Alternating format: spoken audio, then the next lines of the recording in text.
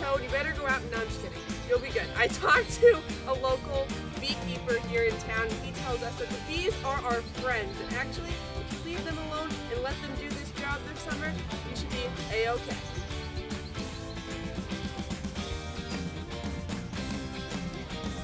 When you start laughing at me is when... Me? Yeah, you chuckle. I'm like, oh, I got him to laugh. So hello and welcome. Happy Friday. Today's Friday, June the 2nd. This is Backyard Beekeeping Questions and Answers, episode number 210. I'm Frederick Dunn. This is the way to be. And those are bees in the way to be. And bees behind me and bees in front of me. And look at the differences. I know we've had these in the background for a couple of Q&As, so you can see their progress. And they are nearly honey-bound, which is very interesting to me. We haven't had rain for a long time. I know you want to know about the weather. 85.8 degrees Fahrenheit right now. That's 30 degrees Celsius. 1.3 mile per hour winds. We get some wind gusts, 4 miles per hour and so on. Rain, 0.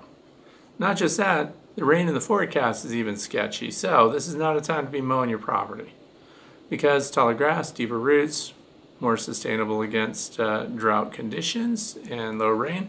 But looking at the observation hives and the beehives out in the apiary, this has not impacted them regarding nectar gathering because they're full. And in fact, I have a note on my whiteboard over here that we need to be supering the larger colonies as soon as possible. So they're in a rapid growth state, no feeding on any of them, nobody. Not even the recent swarm captures, because they're bringing in the resources right away.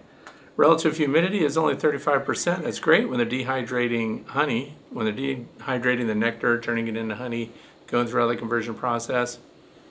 I don't know if you can hear the bees, but they're all fanning, although these don't seem to be heat stressed. We don't see a lot of fanning and moving the air across the brood. It is 90 degrees inside this building. So, but that, low humidity makes it easier for them to dry things out. If it were rain, rain, rain, then of course the humidity would be high and it's harder to dehydrate. Also, don't forget to make sure that you're putting out lots of water, have resources for your bees, because if there's fresh water available, they can cover it. If you want to know what we're going to talk about today, please look down in the video description and you're going to see all the items that we're going to discuss. These topics were submitted during the past week, some as recent as this morning. So let's get right into it with question number 1. This comes from Jane, Mondovi, Wisconsin. First-time beekeeper, I installed 2 nukes on May 13th. One was stronger than the other. I inspected on 5/20 and both had brood and eggs. Good sign. So pollen and some honey, one hive still stronger than the other. I put another box on the stronger hive. My question, should I be concerned that the weaker one is still behind? Nope. I don't worry about it. I like the underdog colonies because it's fun to see them take off. If you recall, earlier, just a couple of weeks ago, this whole top frame didn't have much, if any, progress on it. Now it's almost finished. The top frame, so that's the equivalent of 2 deeps. So then that would be the third. These are in groups of 3. And the upper ones are nothing but honey. This is half honey, still some brood in it. The brood is moving down. And all of these colonies have top boxes full of nothing but honey. And the one that you're not seeing is, they're capping it while I'm sitting here. The capping progress is day-to-day evident. They are making rapid progress. So this is the time when you have to keep up with your bees day by day, because they're really making progress fast and it's surprising people. I don't know about where you are, but swarms are everywhere this year. People that had very few beehives, very few colonies in their apiaries, now have an abundance, their equipment's full, swarms are everywhere. So apparently the conditions in spring were perfect for swarm production. So that's why everybody on social media has something to say about swarms, and I posted a couple of videos on swarms this past week, so if you didn't catch those, you go to my YouTube channel, which is Frederick Dunn, F-R-E-D-E-R-I-C-K, Dunn, and then you look at that and you look at the latest videos, and you're going to see that I like to show you different ways of collecting and hiving swarms. The most recent one being that I just used a butterfly net and collected a swarm somewhere else, put it in a Hive Butler tote, the vented top kind, and brought it back. And then I sat in front of a hive thinking they would move right in. So I sat there holding my butterfly net with the bees in it, and I didn't do anything other than provide them with a box that had drawn comb in it that had been used before by bees, so it had that going for it. There's no swarm commander, no lemongrass oil, nothing else was in there. I just wanted to see if they would come up over that thing and go inside the beehive, and they did. But the thing was, I sat there holding that butterfly net for about 45 minutes. They didn't do it quick, so if you've got a lot of patience, that's a fun video to watch. But as far as one colony being stronger than another, I never worry about that because the key things are happening. There's brood, there's eggs, there's pollen, and they're productive. So one of the things you might want to watch when you have a brand new colony that's just getting going is what's the arrangement of the brood. So if things look consistent and well ordered and there's not a bunch of spotty brood, or she's not laying all over the place, or shows some example that she's poorly mated or something like that, I think they're fine. Not only that, they'll even out. Beehives that are side by side with one another don't even forage the same areas. So that's good. I mean, in my opinion, that's great. You can watch their waggle dances. In these, you can see the waggle dances, and it's a great teaching tool because you know the position of the sun. You can see where they're headed out and what direction they're going to go relevant to the sun. Now, this colony way back here has 8 or 9 bees doing waggle dances, all giving the same directions, and the waggles are really long. In other words, when they cut to the right and then they do their little waggle, which is giving an angle relevant to the position of the sun, the waggle that lasts a really long time means they're going really far. So those bees back there are covering some ground. You might be wondering, how far can a bee forage? Well, the general rule of thumb is 2 to 3 miles maximum in any direction, especially on a day like today where we have low wind conditions. They're not fighting a headwind, and those back there, again, they're overproductive too. All my bees are overproductive. We are going to get a June honey crop. I already know they're going to build up a surplus, and we're going to have to take it off. Either that or you build supersized colonies, which I don't like to do. So I like to remove the frames of capped honey as they go, leaving them enough resources in the event that something happens where we get a bunch of rain that lasts for a week or so, and they have the resources that they need inside the hive. So don't leave them without resources even this time of year. But if they're really building up and you're trying to keep your colony somewhat small and manageable, then you can take off frames of honey. One of the ways you can do that is pulling, when you have just the honey super, like the top box in this would just be honey, once they're all getting capped, you can checkerboard, and that means every other frame. So you leave them a frame of capped honey, you pull a frame out, replace it with just a frame that's got foundation. Leave capped honey, pull a frame, and so on. So that we give them more space to expand. They're in a wax building mode right now, so they'll draw out those combs so we can take advantage of the warmth that we have right now. They like to do that in warm weather when there's lots of resources coming in. It's exactly what they're doing. The nucleus hives that I have out there, the 5-frame deep nuke boxes that are stacked up, that top box is a comb building factory. So if you're interested in creating resource hives, and you can set up nucleus boxes, I prefer the wooden ones, you can use that top box to build cut comb, for example. So if you're doing Ross rounds or something, and you've got those Ciracell brackets for them, so they fit a standard deep, you can put those in your top box of your nuke, and they build them really fast. That narrow high column seems to be really conducive to them building a lot of wax. So you can take advantage of that and get some nice comb honey out of it.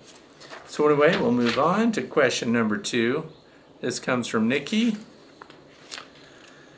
says, I have several honey frames that have unripe nectar that I forgot to spin out before storing them for the winter.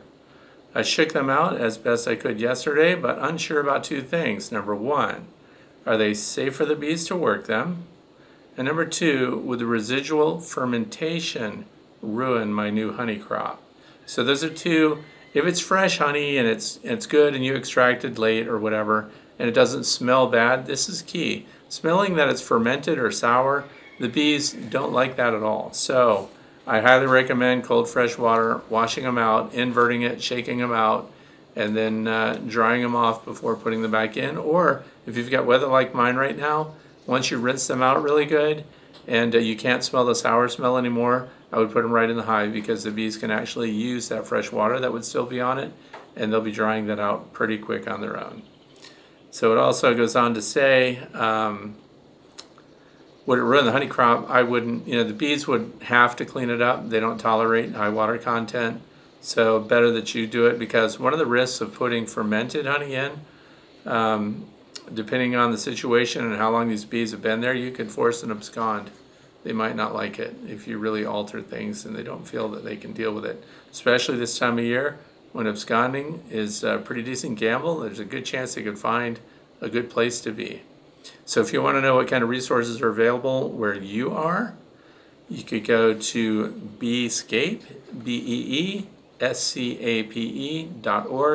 and type in your location, and you'll find out, number one, are you going to have a dearth where you live? When will it happen? And this is based on historical data. You'll also find out if there's agricultural chemicals in your area being used that might impact your bees, so they give a grade on that, and also whether or not the environment has places for feral colonies of bees to survive. So it's all good information, if you, especially for those who haven't set up an apiary yet and you're looking. So that's it for Nikki. Question number 3. Okay, I have heard Hussam Ben Abdallah. This comes from Tunisia. So I have a very hot hive. They start attacking, just getting near it, or working the adjacent hives, let alone opening it. I have tried to requeen it, but I failed to find the queen many times because it was overwhelmed by bees.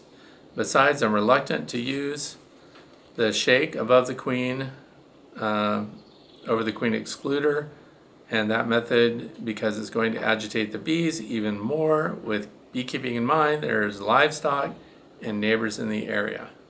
As much as I know, a resident queen will attack any other queen in the hive, so my question is, did anybody manufacture, or is there a DIY idea for a queen trap with a pheromone that mimics the smell of another queen in it?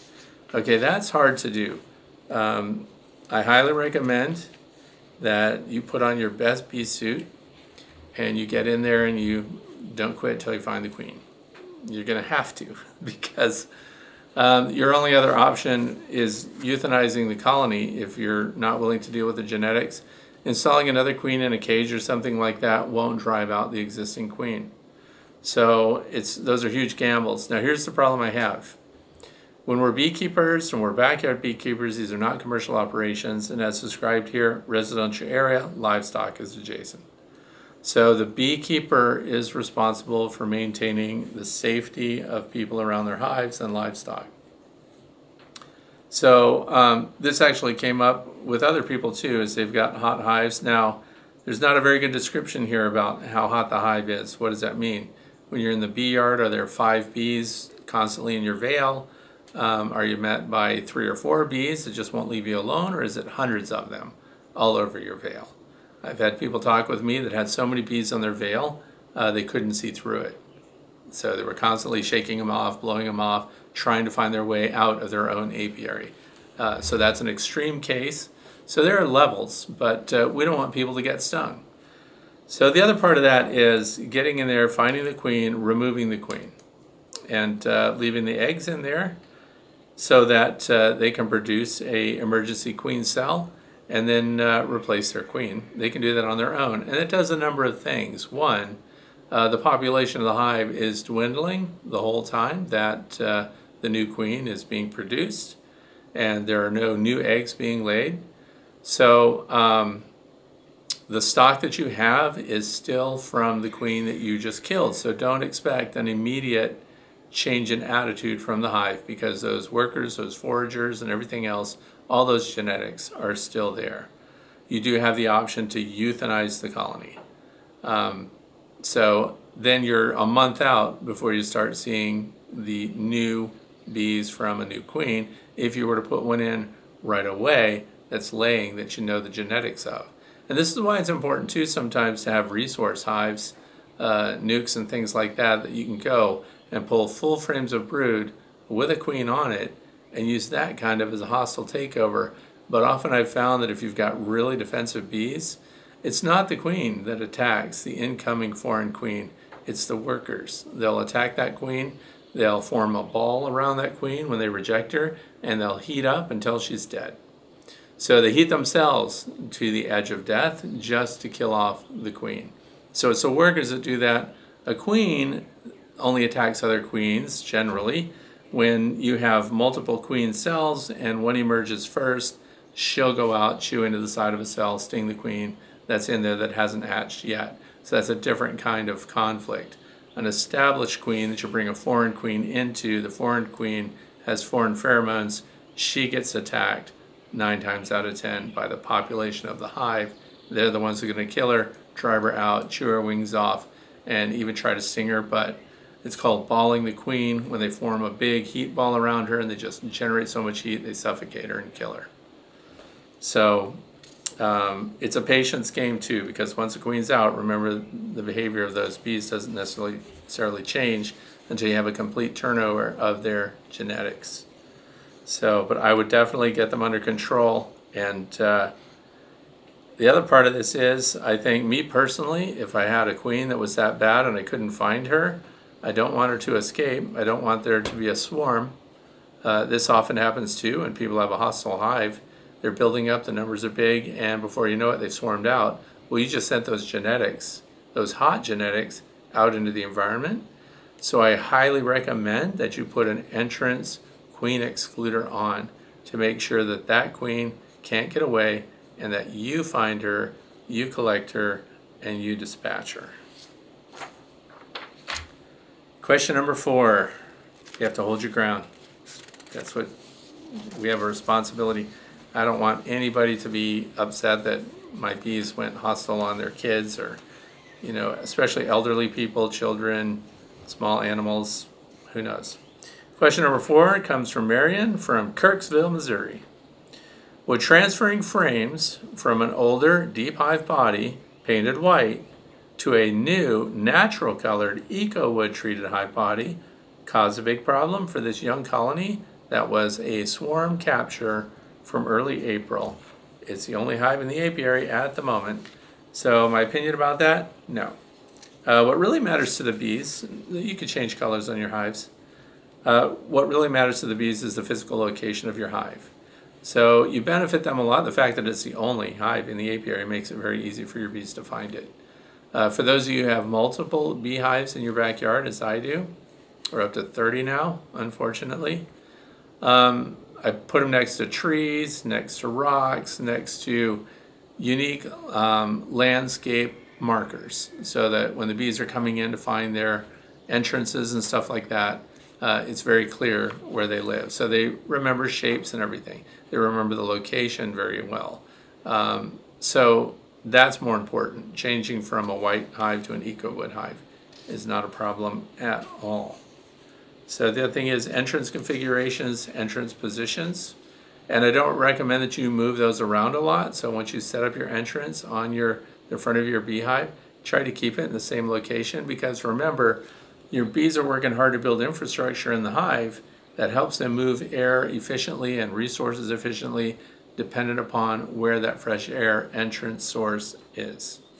So shifting that around a lot, it doesn't, make it impossible. It's just a small challenge for the bees.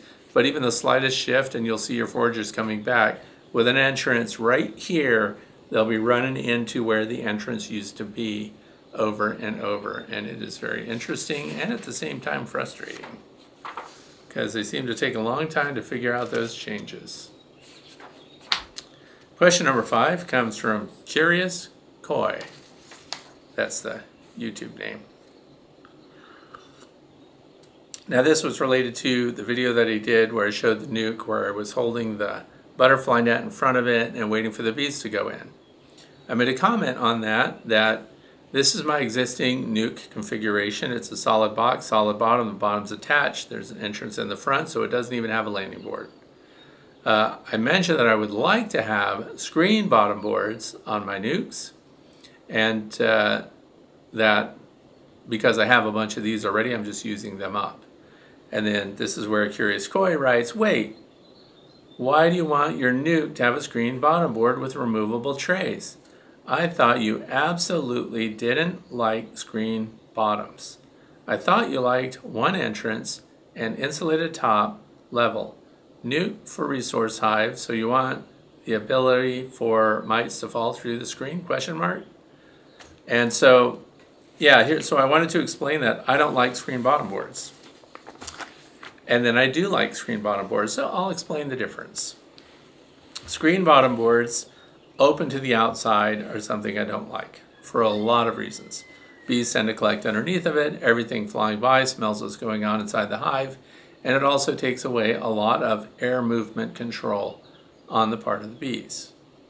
I do like screen bottom boards when there's an enclosure around it and there's a tray underneath that I can remove to inspect. I can't do that with a solid bottom board that's part of the beehive. So an example of that, this is not for a nuke, of course, this is for a full-size hive, but I'm evaluating a bottom board. It's a big one. This particular bottom board is made by one of my viewers, and doing research, getting feedback, stuff like that. It has a built-in slatted rack, so I'm going to pick that up here. And the slatted rack, so what I'm doing is I'm providing feedback. I do have this out in the bee yard now being used by the bees. This is the slatted rack. It's made out of ply material, so there are layers to it. And the bees are chewing that. I can say that part right now. Inside is an aluminum screened bottom board, heavy duty. And I do like that because even passively, a screened bottom board will remove about 15% of your mites. Passively, no extra effort involved. And the key there is they're supposed to fall out and not be able to get back into the hive. So we have the landing board on the front here. And this was configured with hive gates, by the way. Those are not in for this demonstration. And then we're seeing it from the back here. So on the back, it has a removable cover. And see these little metal plates here? Magnets hold it in place. And then we have a cafeteria-style tray that you pull out on the bottom. That's what I like.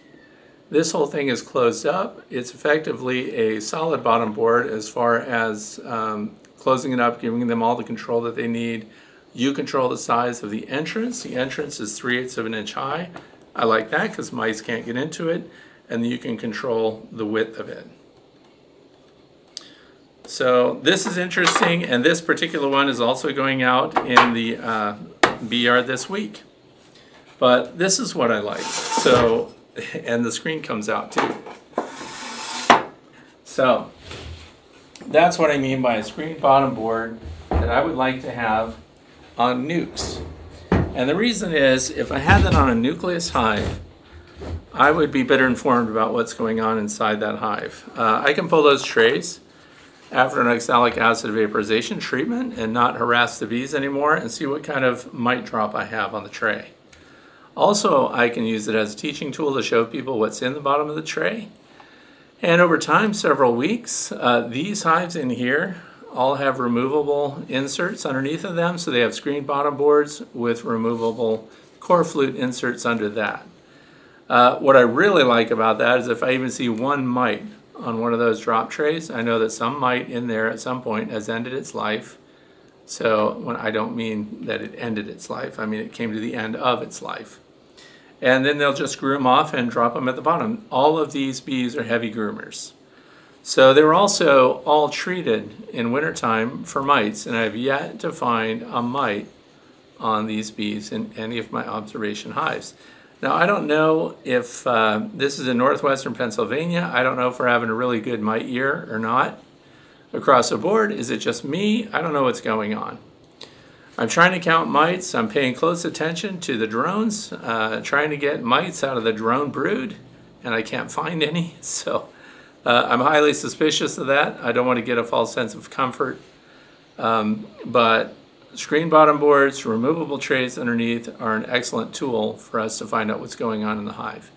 And as I mentioned before, people have done oxalic acid vaporization treatments on packages of bees and things like that. It saves us from having to dig right back into the package and do more mite counts on the bees. If hundreds of mites end up on the bottom tray, as some viewer wrote in last week, I believe, then we have a big problem. The other thing is you want to see if your treatments are working. So when you give that treatment, you should see a bunch of dead mites. And a subsequent treatment would produce a bunch of dead mites again until eventually the treatment that you give produces few or none. Then you'll know no more mites left in there to be treated.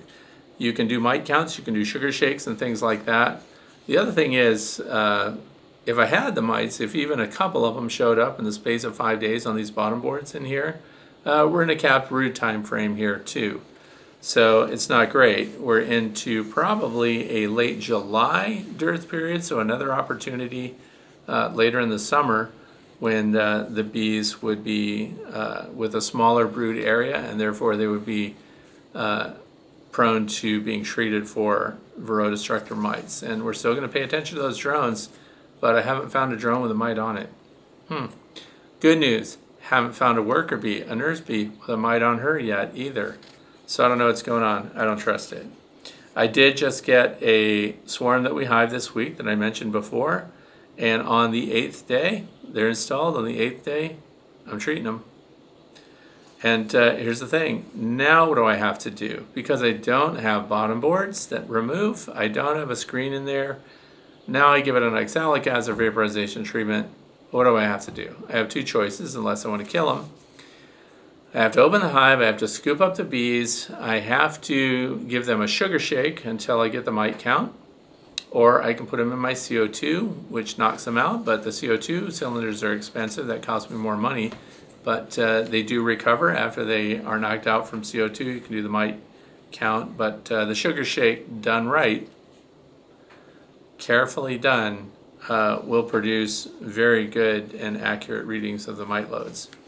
So you need to know, was it effective, did they have mites, and what's going on. I am suspicious of any swarm of bees that comes to my apiary that is not from this apiary. So that's pretty much it, and that's my explanation. I don't like screen bottom boards by themselves, open to the outside. There are people, even in this state, that use that, swear by it, love it, leave them open all the time.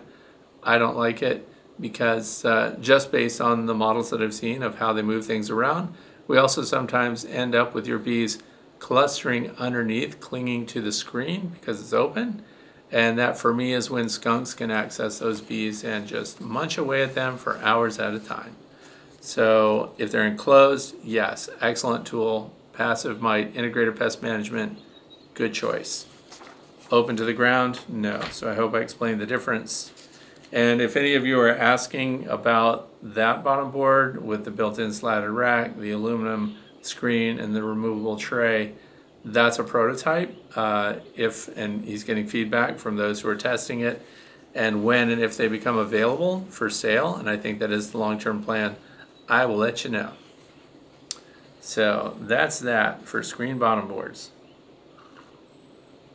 And yes, even in this hot weather, I don't have top vents, I don't have upper entrances, I'm not using queen excluders, and they're arranging themselves in a very predictable way with just a single entrance on the bottom board. Next one comes from Jean Lavalle, or Lavalle, I'm not sure. It says, I asked the apiary when I purchased my bees what kind they are, and they kind of shrugged and said that none of them are purebred really anymore, so they couldn't tell me the exact type. My question is, if I get a box of bees in the future or become in need of a queen, does it really matter the type when ordering, or would any species of European honeybee purchase work? Okay, so here's the thing. You'll often hear backyard beekeepers say that we're keeping mutts. I'm included in that because I'm not a bee breeder. So I don't control the genetics. I like the traits that I'm seeing in my own bees. And I see those continually reinforced in new colonies and when they swarm or when I make splits and things like that. Wherever they're flying out to mate, the new queens, and they're mating with drones, I'm getting my own traits back, it seems. So it looks like over the past 17 years, maybe I've had an impact on my bee environment here. When it comes to breeding, I don't breed, but it's not true that there aren't any known lines of bees, races of bees, and things like that. There are. And there are a lot of people that go to great effort to preserve those. And they have very specific strengths related to what the beekeeper wants.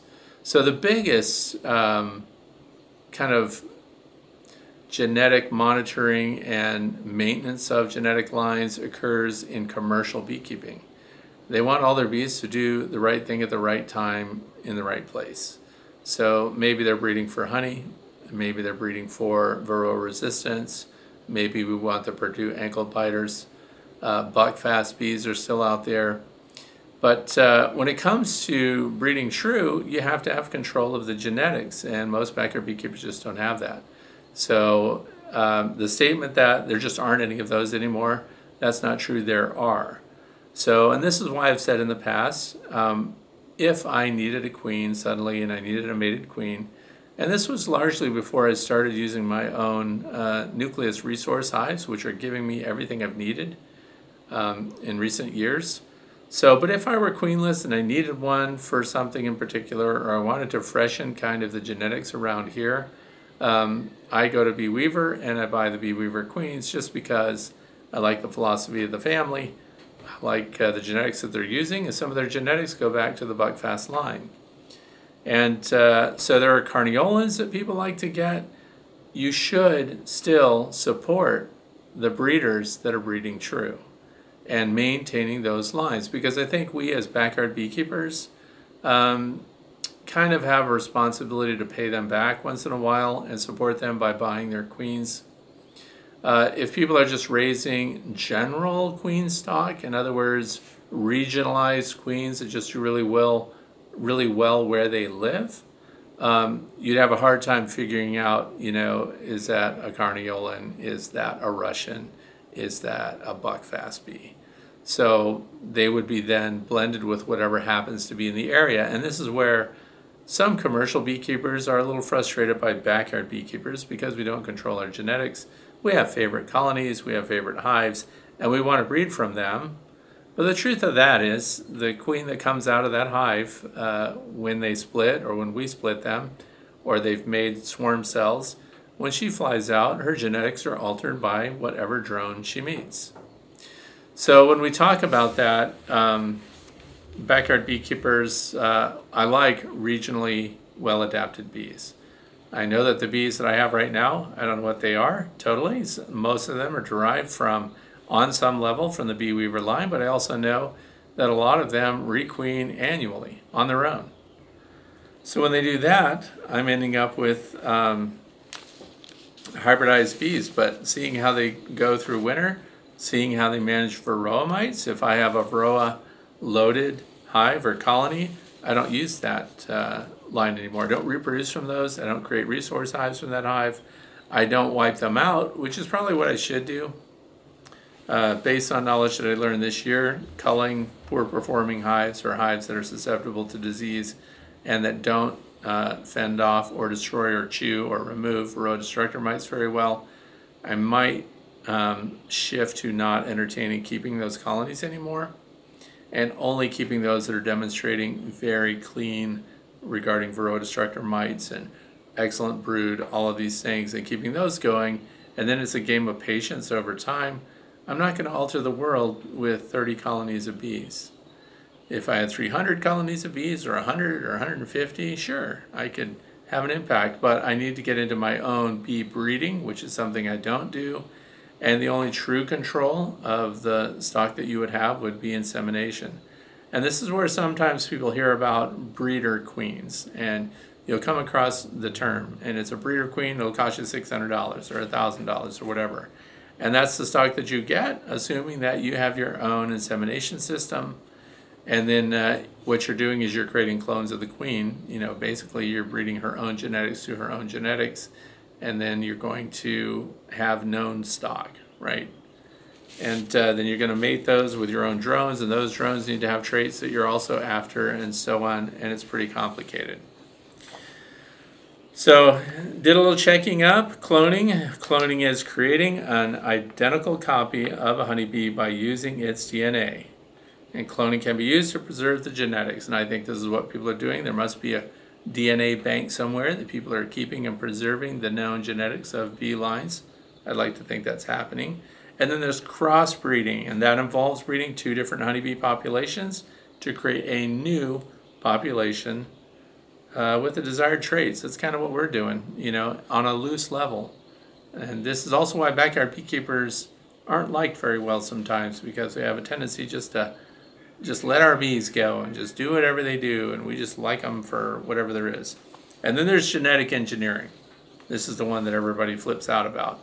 And I was not happy when I heard about it too, because we know there's a company out there that genetically modifies plants. And when they genetically modify their plants, that means they can own those plants. They own the DNA. And that was a huge mistake, just my opinion, that when you allow somebody to own the DNA of a living thing, I'm going to gripe about this for a minute. And the company's Monsanto. I guess I could say that. I can have my opinion about them. If you grow a crop and your seed blows onto somebody else's property and some other farmer's crop, and your seeds cross-pollinate, and then they end up saving and washing their seeds. So they're seed scrubbing and stuff so that farmers can save back a percentage of their seed, and then next season they can plant that and get another crop. But once they've blended with owned genetics, genetically modified organisms, think about it, they didn't control where that went.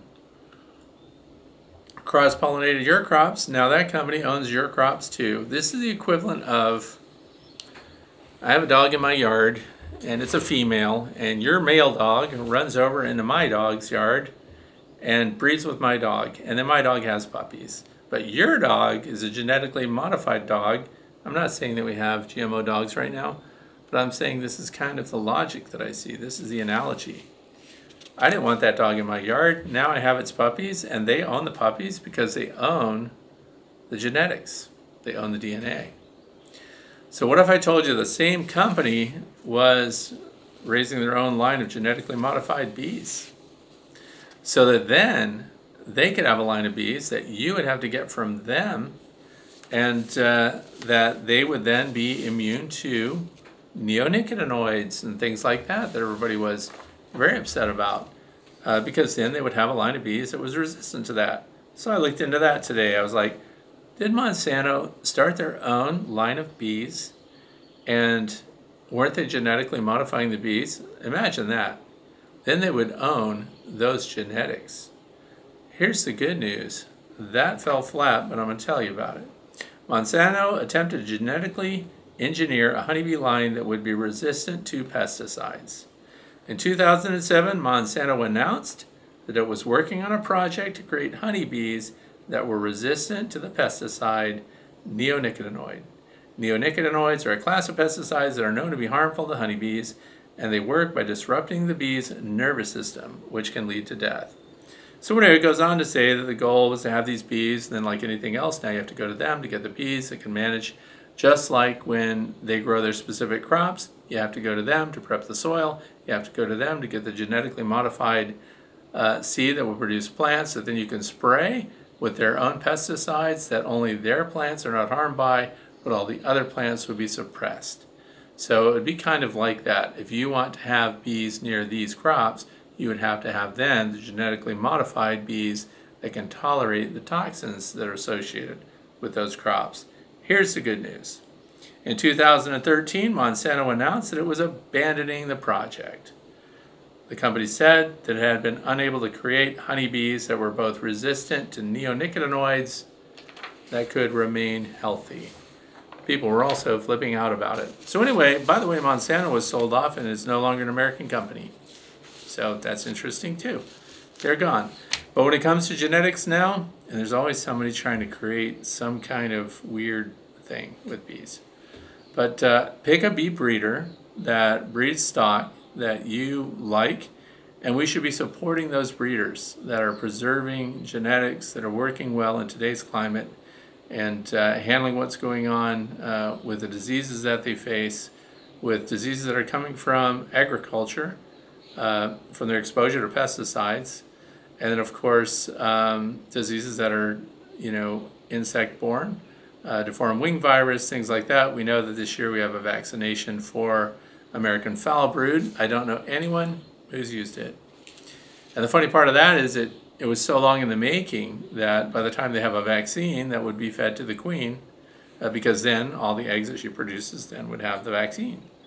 That American foul brood is so rare right now, and that's because the response to its presence has been strong and effective, and that is burn the hive, burn the woodenware, all the gear that goes with it. Thank goodness we don't have that problem anymore. So this is my advice about the bee genetics. They still exist. People are using pure lines.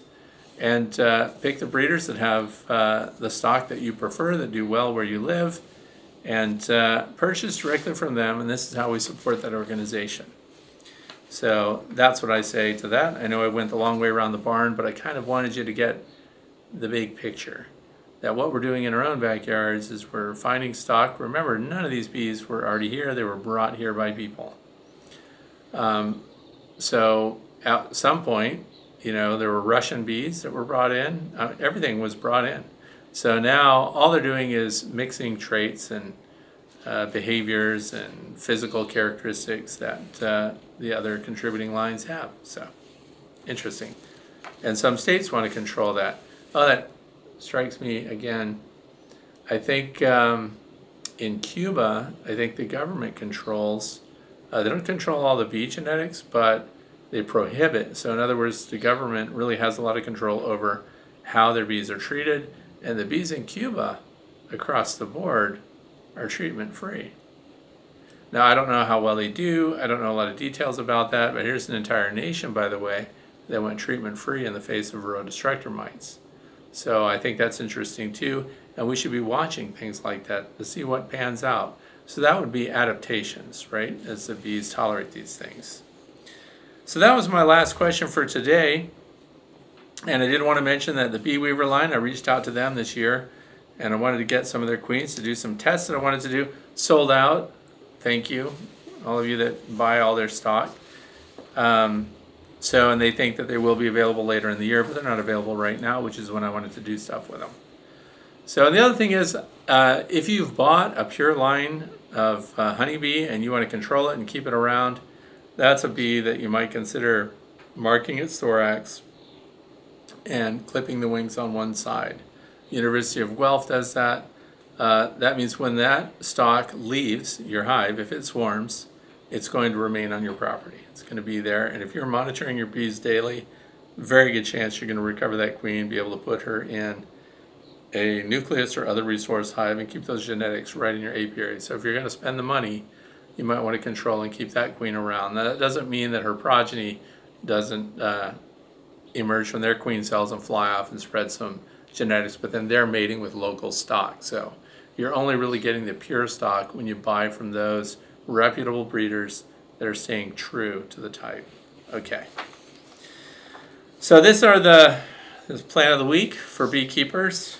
And of course, we're here in northwestern Pennsylvania, but the eastern side of the state, things seem to be doing about the same thing. You need to be supering if you're not supering already. Checkerboarding, pulling frames, supering up, giving them extra room, because even with the lack of rain, there are enough resources out there that they're really building up. So I can't explain it. I don't know what's going on.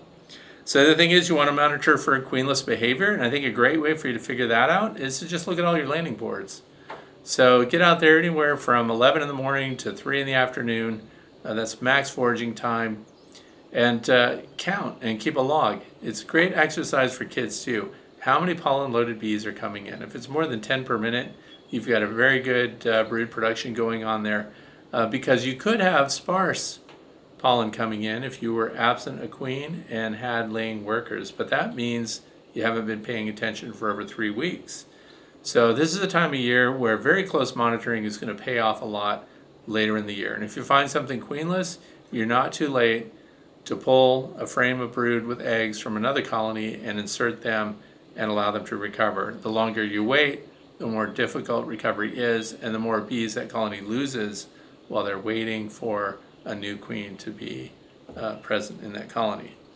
So the other option you have is if you find a queenless colony, don't let laying workers develop in there. You can combine them with another strong colony if you want to, or maybe you've got a couple of low performing colonies, you can make one decent performing colony out of those. And the thing there would be that you add the weaker colony to the stronger one. So these are just options that you have. Make sure there's fresh water everywhere so that your bees, I'm using that micro mist on the hose and spraying it on a cinder block wall that I set up in my bee yard, and it's working really well. There are no pools of water. It just keeps the cinder blocks damp during the heat of the day, and it it uses up 1/4 gallon a minute. So that's not a lot of water, and it's feeding, and it's a mist, so it actually cools downwind. And when the wind shifts direction, it blows it around. It's in the middle of the apiary, so it also blows the misty water onto different hives. Kind of cool to do. And it's a great opportunity now, because it was a puzzle for me. What kind of flowers are they on? Go on a hike. Take a look. There's an app for your phone. It's called PlantNet. And you can take pictures of the different plants that you come across that your bees are on, and you can keep a journal this time of year what your bees are on. And they're actually on ground ivy, which is something I never even paid attention to before. And as I mentioned, white clover is blooming now, so I think that has a lot to do with the current nectar flow situation. We have a lot going on.